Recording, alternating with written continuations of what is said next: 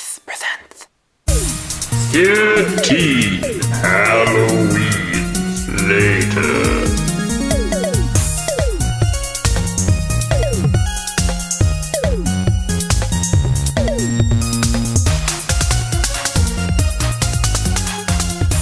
Hello, welcome back to Cromis presents 13 Halloweens later.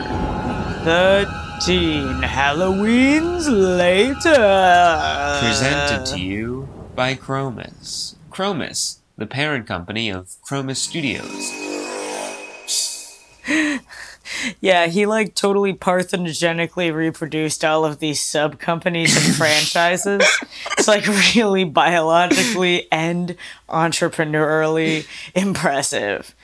Yes, and that is how we know that entrepreneurship is part of evolution. And we are two of those business polyps. We live on a couch. We are brothers but not cousins. We fuck in different beds. And, yeah, this is our show. I'm Sam. And I'm Jam.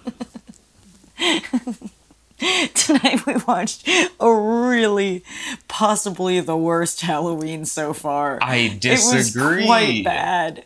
What the fuck do you think is fucking worse than this? This is what was awful. It was Halloween 8. Season of the bitch. Which is the sequel to H2O. Halloween : the title of the movie is Halloween : Resurrections. The thing is, they make it seem like Michael Myers is going to get resurrected because he gets killed at the end of the last movie. But instead, at the beginning of this movie, they reveal that somehow there was a mix-up and that Michael Myers had put his mask on a paramedic and pinned him, thrown him onto Laurie Strode's car, apparently, so that he could get pinned in this car accident. And Laurie chopped his head off instead of Michael's. And it's explained that... Which is stupid and impossible. But you're also leaving out the conveniently written fact that Michael had crushed his larynx. Honestly, incredibly stupid. I hated it. It immediately not only, negated the thing I was the most excited about in the movie, which was Michael Myers being occultically resurrected, but it negated my favorite part of the last movie, which was Michael getting his head chopped off by Laurie. It did both of those things in one fell swoop, less than 10 minutes into the movie, and then Laurie is haunted by. She lives in a it seems like it's a low security prison for people with mental disabilities. Yeah. And they say she's gone comatose. Or no, they say she hasn't spoken in a few years. They say she's suffering from extreme dysphoria. Dissociation. Yeah.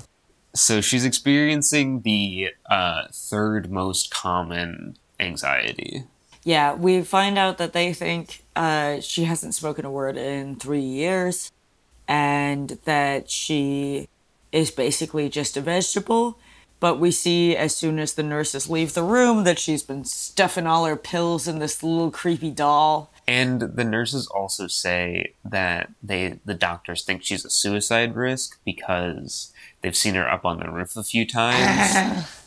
Which... I feel like it's always important to explain the first scene of a Halloween movie. No matter how shitty the movie is, you still have to explain the pre-credits scene. I agree. It's an important part of the plot, even if the rest of the plot is stupid. Yeah, in the case of this movie, the cold open does not impact the rest of the movie in the slightest, whereas Halloween Ends, the cold open casts such a wide shadow over the rest of the movie. Dear listener, you would think that Laurie Strode is in more than the first 15 minutes of this movie, right? Jamie Lee Curtis's first build. She's first build.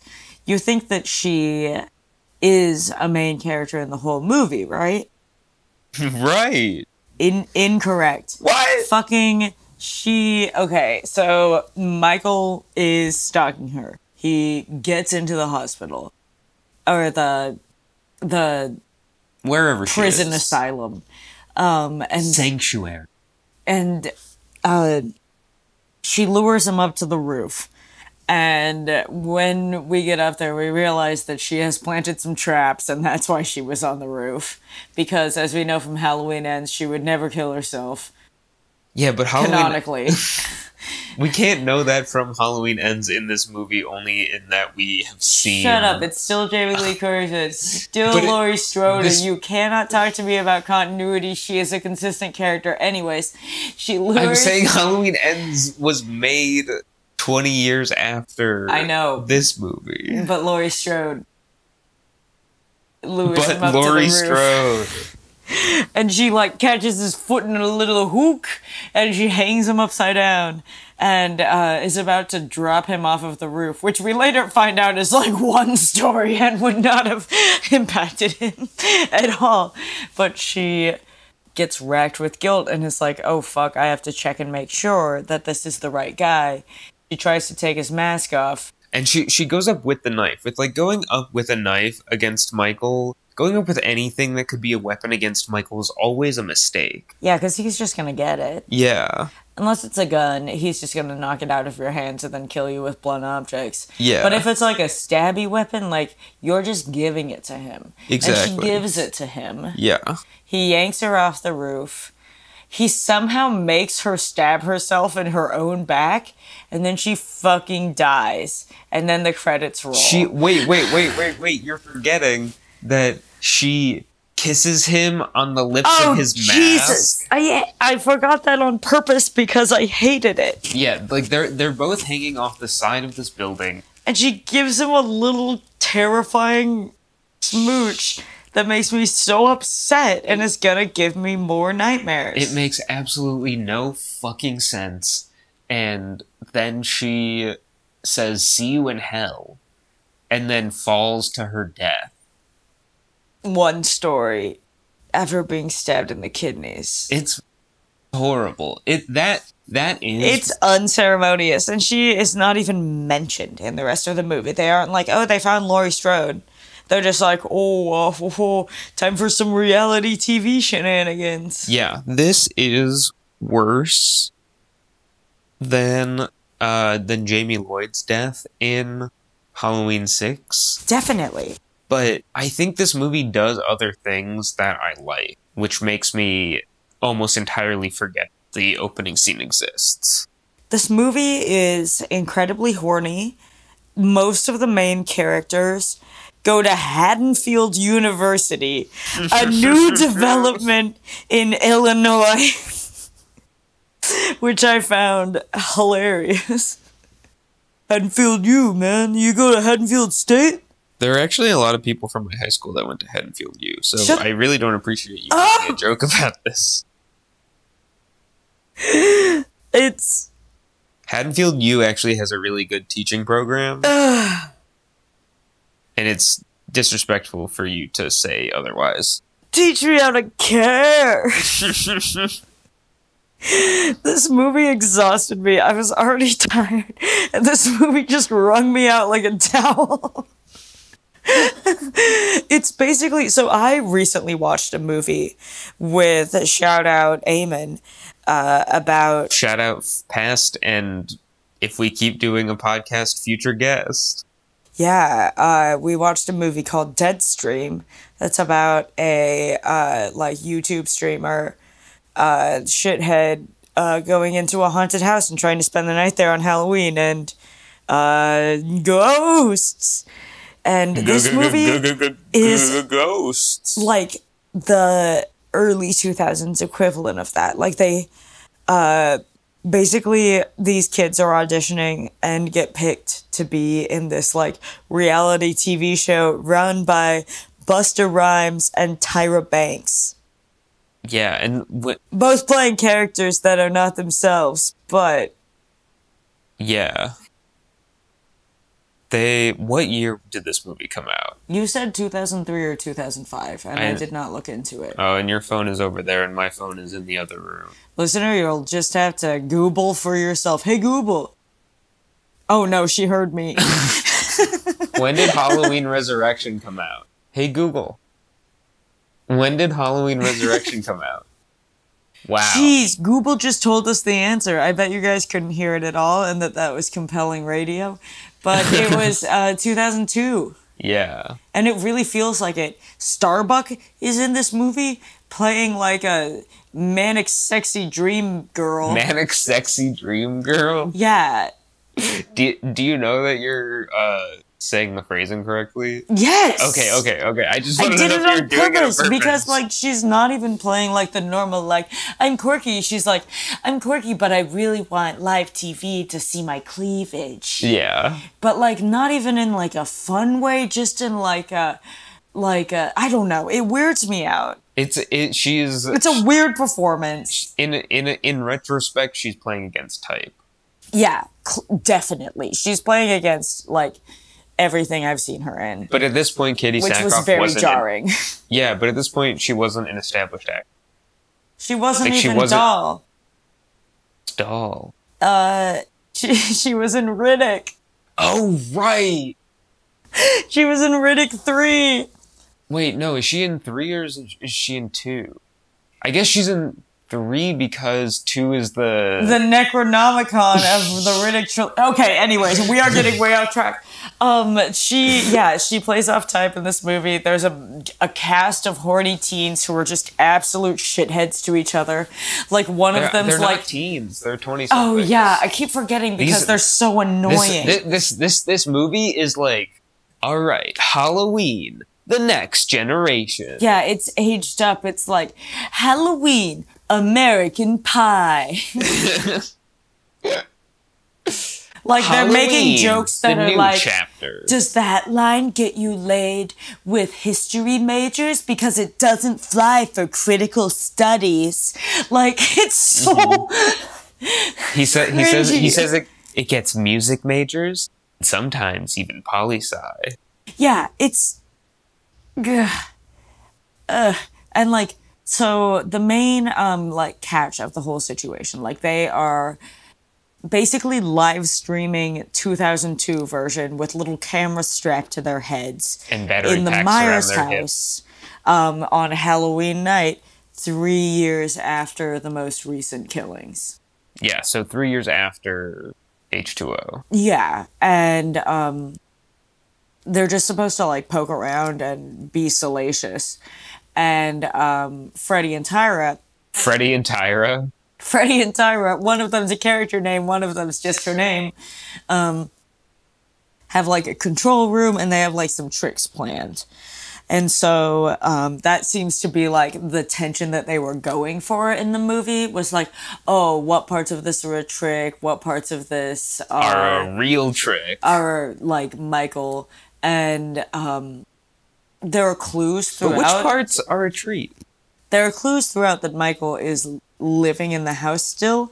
And one of the best clues, which I think is great. Sam, do you want to take it? Sure. They're in the kitchen. Like the kids get there and they're just exploring. And in the kitchen they look through the spices. Yeah, one of the kids is very food-oriented, so he opens up the spices and is like, do you think this would smell really gross? He's like, you want to smell 40-year-old fennel? And then he opens it and smells it and goes, it smells fresh. Michael lives here. He's been replacing the spices. Why is he replacing the spices? Because later we find out that he has a secret basement level, which is too large for the Myers home.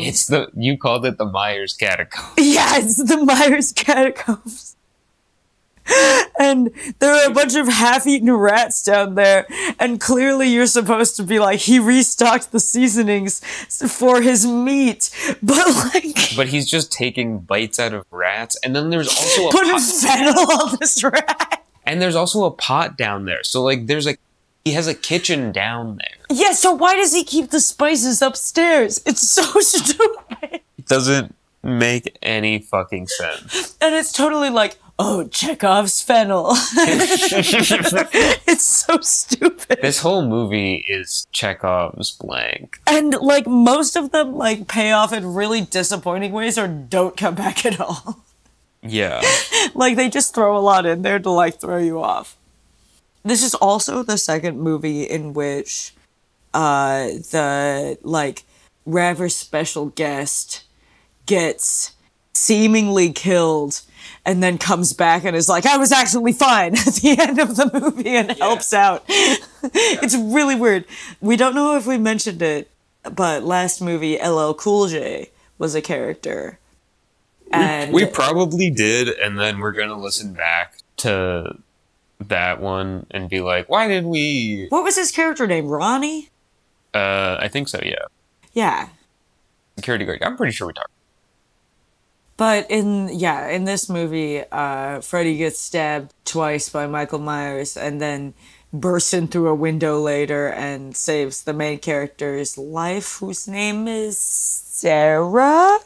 Maybe. I don't know. The names of the characters in this movie do not matter other than Freddy and Michael. Yeah, those are the only two names I can remember because one of them constantly self-narrates. Yeah. Freddy's always talking to himself. He's just like, yeah, Freddy, you really did a good job on this one.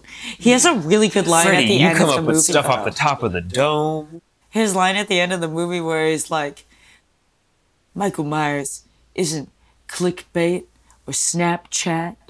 He's just a baggy-ass cargo pants wearing motherfucker who's no fun and never stops stabbing. That's all! Turn off the cameras!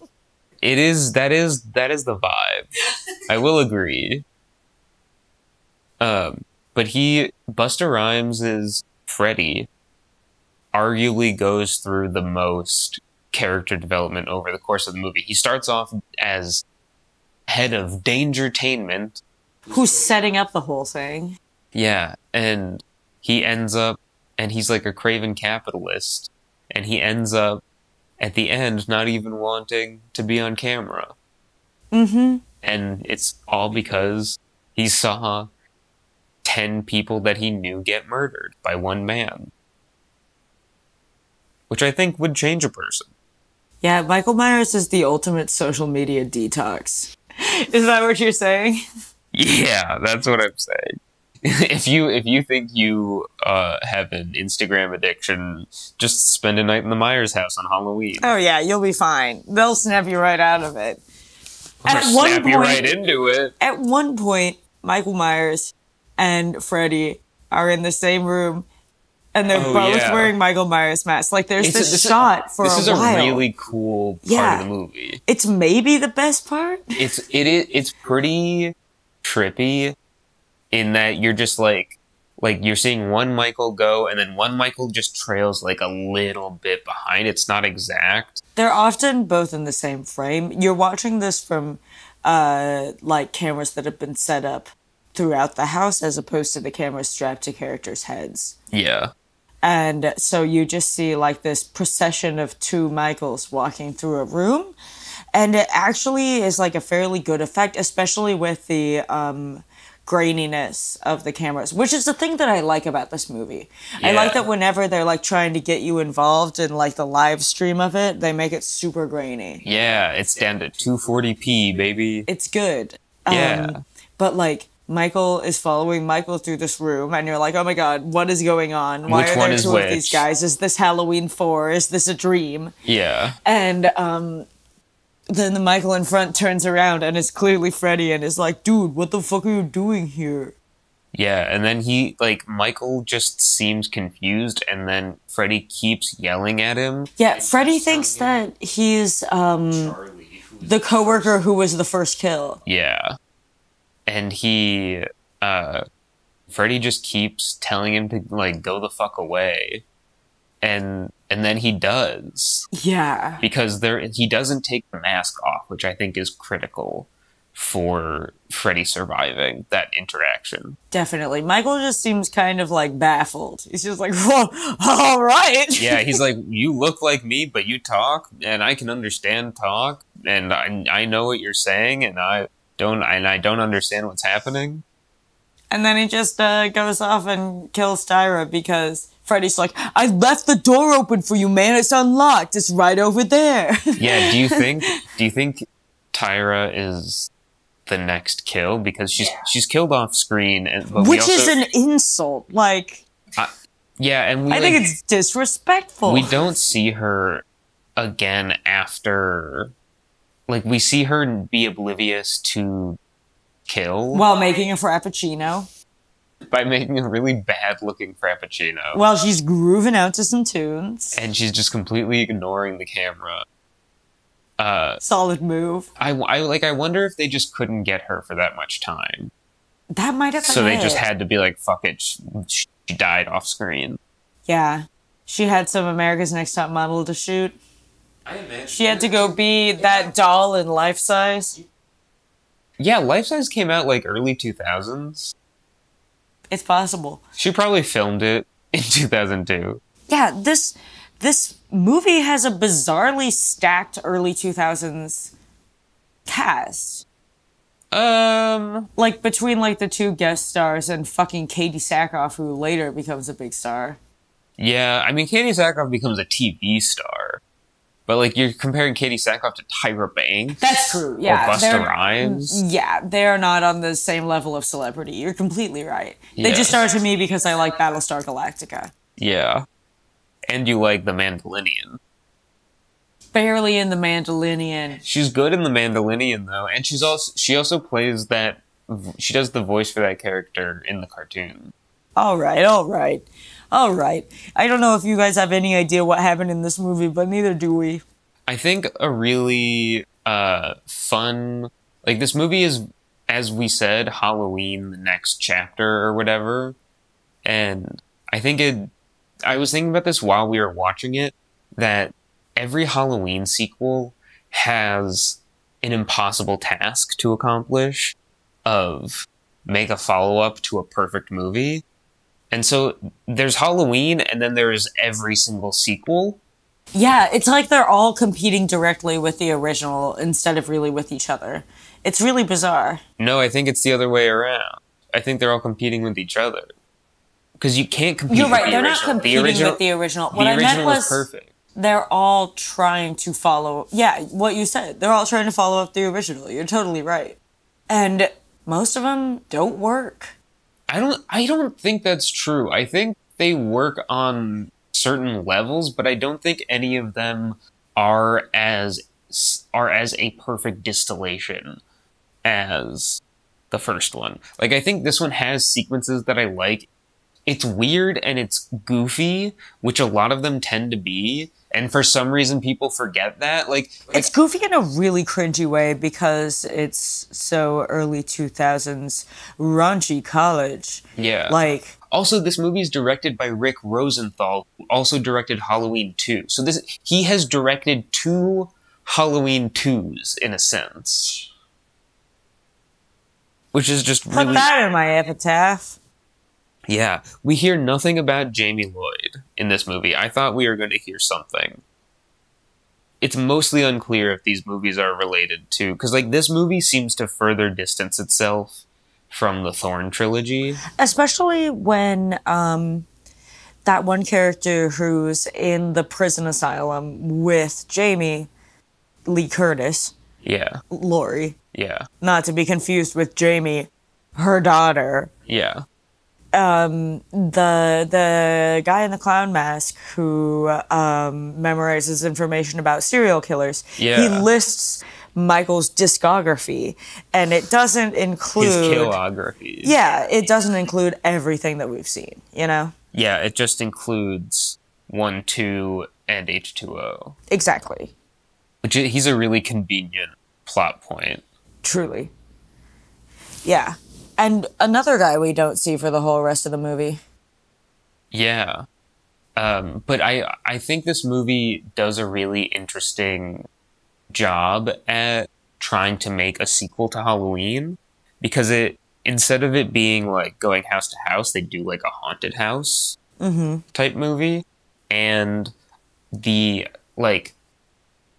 I think a big stylistic icon for the Halloween movies is the POV shot. And so I think they use that in a really interesting way with the streaming cameras. And they give you the impression that the cameras that each of the characters are wearing, like, you get breathing, like heavy breathing that you would normally only get from Michael. You get that for, like, most of the characters when they're doing, like, up close spooky shots from their point of view. Yeah, so I think, like, if you're looking at what elements to from the original and augment in an interesting way, I think it does that successfully. Yeah, ideas-wise, it's pretty good. Just the execution is very weird. Yeah. Does Busta Rhymes at the end, he comes back, and it's a surprise. Did you say trick or treat, motherfucker? Yes. Okay. So Busta Rhymes says trick or treat, motherfucker. He does. Yeah, he has a couple of one-liners for Michael, who he calls Mike! Yeah, and at one point he calls him Mikey. Will he stand for that? I don't know. This movie didn't get a sequel. I think there was a planned sequel for this movie that would follow Busta Rhymes. He's the new Laurie Strode. I would have liked that. There's a movie, or there's a YouTube video about the unmade Halloween sequels that were all planned at some point. So like it talks about the original Halloween 4, it talks about the original sequel to Resurrection, and it talks about Freddy getting his own movie. I think it's weird that they kill Laurie and that it's no longer following Michael's bloodline, but it is now like they're like fucking with his house. Yeah, I mean, it really would not make sense for him to be targeting them at all unless they were fucking with his house. Yeah, which then is brought back in Halloween Kills, where it's like, he's all about the house. He loves his house. But it's weird that he went all the way to California. I don't know. It's a weird thought to make that the next movie, I guess. But it seems like they just had the idea for the movie and needed to figure out a way to bridge the gap between Jamie was imprisoned back in Haddonfield instead of in California? I think so. There's a lot of gaps here, guys. I think she was at Smith's Grove. It says it in the beginning of the movie, but I don't remember what it was. Well, will the Rob Zombie ones confirm our belief that this is one of the worst ones? That the Rob Zombie ones are the worst ones? No, that this is one of the worst ones. Oh, very possible. I mean, I don't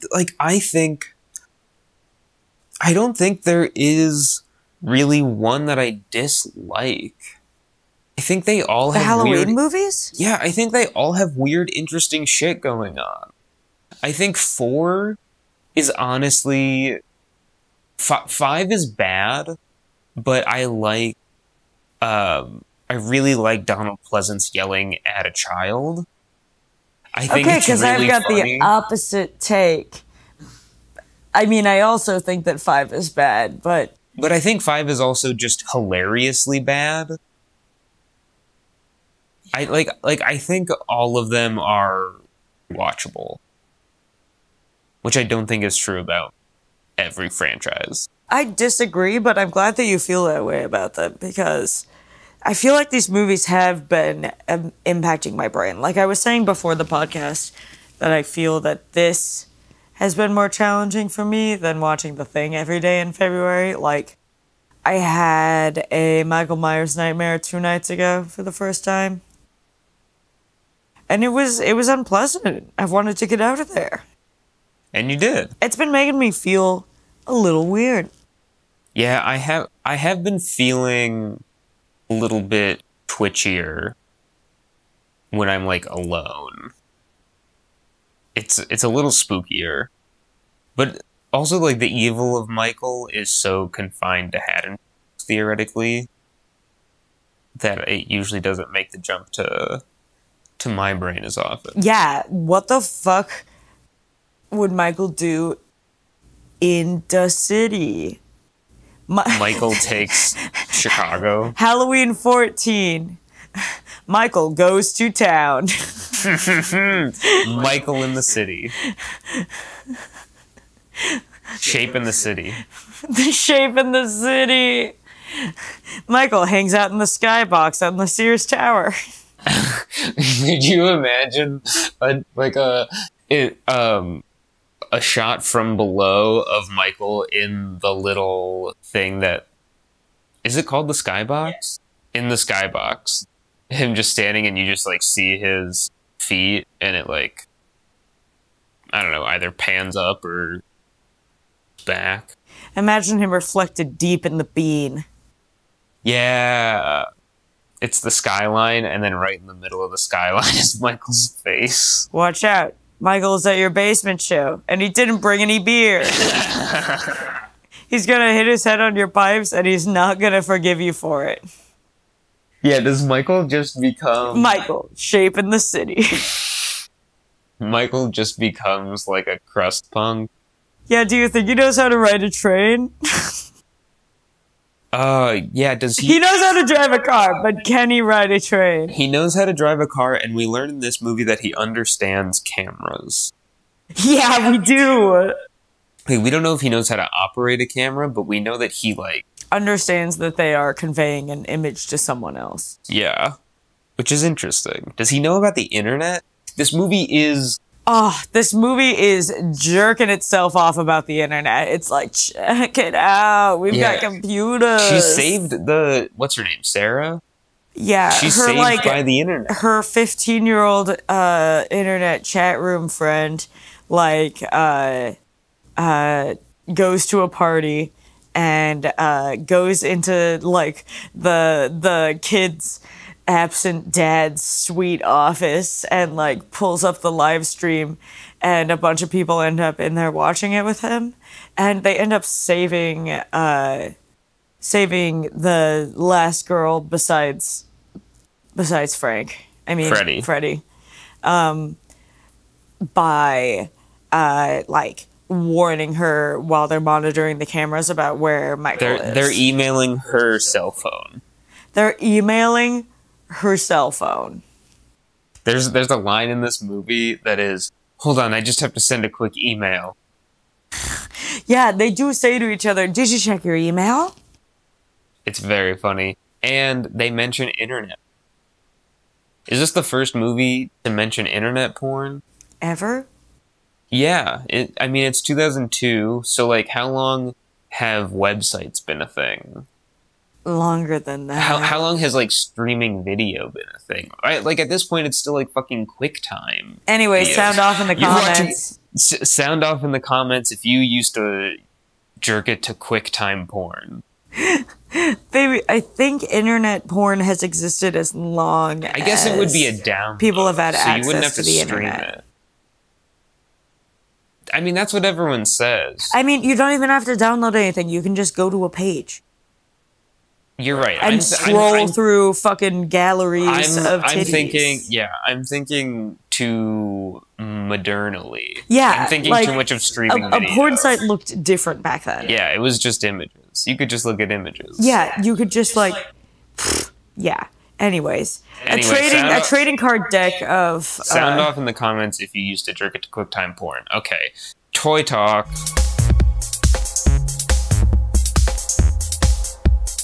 Toy talk, toy talk. Today and tomorrow are TFCon, unofficial Transformers fan event that sometimes comes to Chicago. The last time they were in Chicago was 2018. I was a volunteer at the show, and it was a fun time. This time, I decided not to volunteer. I decided to pay money to go, and it was a good time. It was much better. I'm so glad I did not volunteer. At one point, I was like, it was stupid to not volunteer because I don't have a job. But then I thought, because it's not a poorly run show. I think lots of things about it are contrary to what you said earlier. Oh, you're right. I do think it's a poorly run show. There, I said it. I'm not a coward. I just think that they were underprepared for the turnout, which I think is fair. I was not prepared for the turnout. But gripes aside and how long it took to pick up a wristband aside, I got some good toys.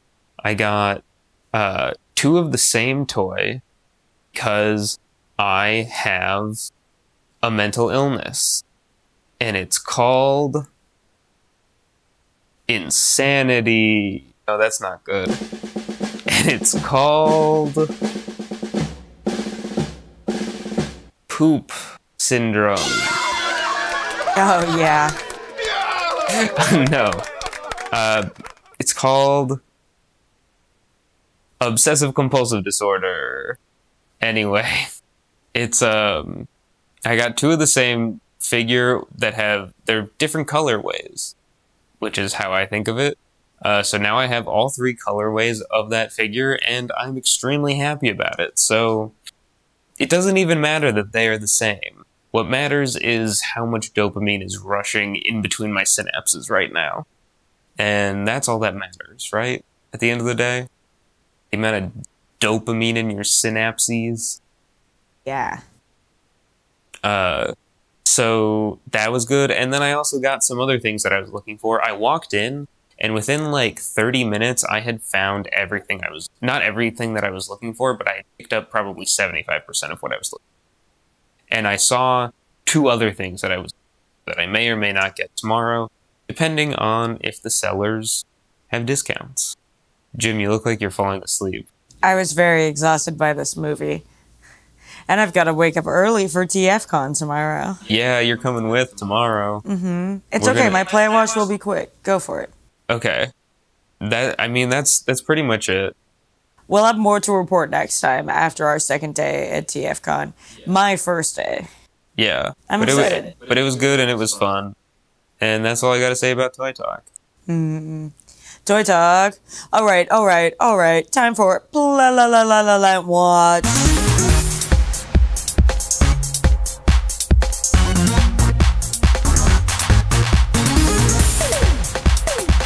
Okay, so today and yesterday, it has been very nice out. It will continue to be very nice out tomorrow. Basically, it was 79 degrees today. Nice. I spent a while reading on the porch, which was really nice. Biking to work today was really nice. Lately, biking down Kedzie past Humboldt Park has just been gorgeous. That's like nice. I'm worried I'm going to run into a car door as someone is like opening it up, you know? Yeah, that just would be while horrible. looking at the beautiful leaves, because there are some really nice maples and ashes and oaks and just like really, really beautiful shades of fall happening right now. You legally have to watch the plants for the show. I have to. And today, I watched some plants get eaten by 2 horsies who became my friends. Their names are Clover and Egypt. One is small and round, and one is unbelievably huge, but apparently small for a horse. And I overcame my fear and hung out with them, and even fed Egypt a carrot, and her mouth was so snuffly. It was just like... It was honestly very nice, even though I'm pretty sure I'm allergic to them and took a shower as soon as I got home. But I got to watch them eat so much grass. Like, they were there for photo ops with kids, and like in 90% of the pictures, they're just eating grass. That's great. Those kids are going to look back on those photos and be like, why is this horse eating grass? They're going to look back on these photos and be like, oh, this horse was having a good day. This horse was having a nice smorgasbord of grass with like a few carrot shreds in it and maybe some candy. I don't think I knew that you had a fear of horses. Okay, I'm generally freaked out by them. I think we have talked about this. Their heads are so big. Yeah. Like, I was standing next to Egypt, and I was just, like, holding her head, and I was like, this is the size of my torso. Yeah. Horses are weird and scary, and they could stomp you. Yeah. These guys were so incredibly nice. They could kick you. Like, I was worried about walking around behind them, and they were like, the horse handlers were like, these guys are literally like the most chill ambassador horses in the world. Like, you can walk behind them and they will not even care. Like, they were unperturbable. That's crazy. It was amazing. Like, I don't know. I need to remember the name of the animal sanctuary or education zone that they work at is right by the conservatory that they live at. They don't work there. They're horses. I guess they do work. They get paid in carrots. They're just not paid. Horses' rights. Hey, those guys are living a good life, and I love them. Anyways, this episode is dedicated to Clover and Egypt. I start my horse boy era. Just kidding. Is that Plant Watch? If I ever break glass, if I ever become a horse boy. Okay. But yeah, that's it for Plant Watch. Do do do do do do. And with that, that's the end of the show. We're tired. Go to bed, guys. We would like to thank Cromis Knight Slitherford for our editing. I would like to thank Jam Doughty for our artwork. I would like to thank Sam for sitting across the room and being really pretty. Thank you. Up next is the first Rob Zombie movie we're gonna have another guest. It's gonna be a famous YouTuber. Oh yeah. How famous? Well, that's relative, my friends. Good night and good luck.